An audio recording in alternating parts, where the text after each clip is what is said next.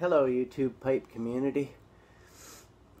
Whiteford Pipes, Michael here, and this is take 3 of VR to Harriet Herfer's 100 sub GAW. Not having much luck.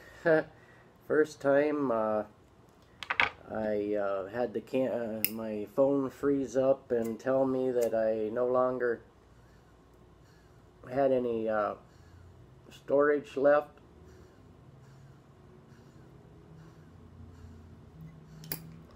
Somehow my YouTube app was using up almost 4 gigabytes of memory, and yet the app is only 25 megabytes, so I think that the cache or something, or buffering thing, or I don't know how to get in there, and I just deleted it all, so bye-bye YouTube app, you're gone. Anyway, then my second attempt, I forgot to write down someone that has under 100 subs. Okay, so here we go. I'm smoking out of the only custom made pipe I have is my Alexander Bondarev Canadian here with my with the mammoth tusk ring, and I'm smoking this here out of it, and I really need a smoke. Probably drinking too much coffee today.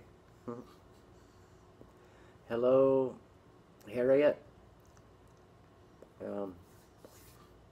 Yeah, and probably this is how I do my coffee anyway. I pour the hot water into a coffee filter that has like a scoop of whatever coffee grounds I'm using, and that's how, because I don't have a coffee maker. I used to, but yeah, I'm having a kind of a bad day today, and I run out of sanding away on Roondog's pipe, and I run out of the sandpaper, my 320 grit. So I'm just using 400 and having to do a heck of a lot more sanding. Oh boy. Anyway, Harriet wants to know 3 favorite tobaccos and why.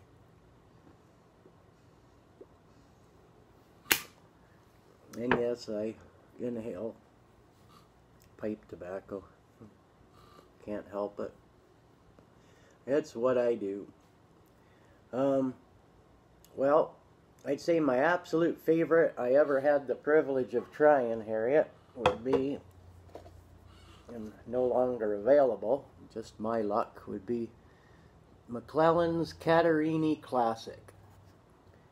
And it says on the back about it having a curry-like flavor, and they weren't kidding. I just loved it.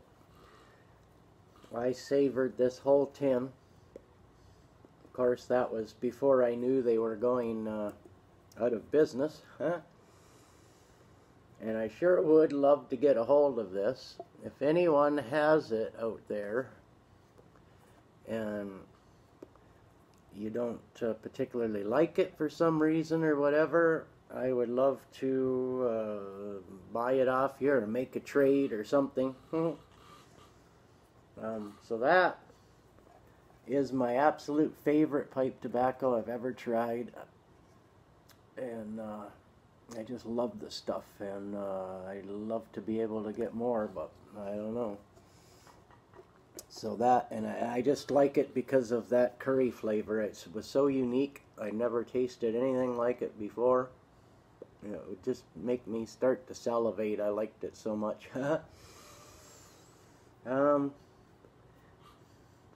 For an aromatic, I like this stuff. Peterson's Connoisseur's Choice.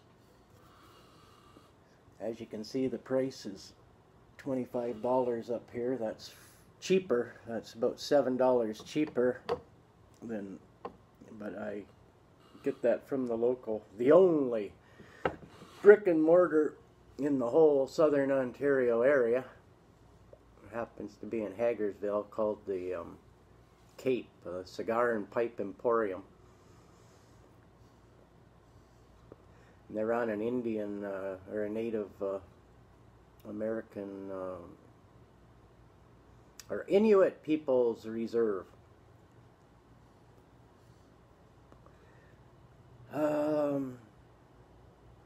Okay, and let me see. The other favorite one I have, and my tastes are always changing too. I don't have the best taste buds in the world, and I don't think I have the best sniffer. Maybe it's because I inhale my pipe tobacco. I don't know. But I would say I like Peter Stockaby's English Oriental Supreme. No, what am I saying? That's the one I recommended to Marco Nerick today. Oh boy, I'm not with it. Please excuse me. Proper English. Proper English. Peter Stockaby's Proper English. That's my favorite go-to. I'm almost out of it, so I haven't been smoking it lately. But that is my all-time favorite smoke, I would say. And yeah, okay. And then the Connoisseur's Choice by Peterson, and the McClellan. The reason I like the Peter Stockaby's Proper English, I don't know. I think it's just all the different tobaccos that are in there are kind of at the right proportions that it appeals to me. I don't really know actually why. I just like it. And I find it very similar to oh,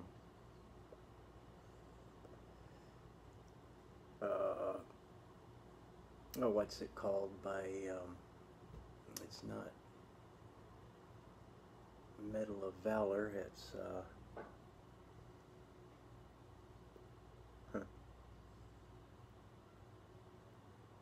oh, come on. It escapes me. It's very similar to another tobacco I like by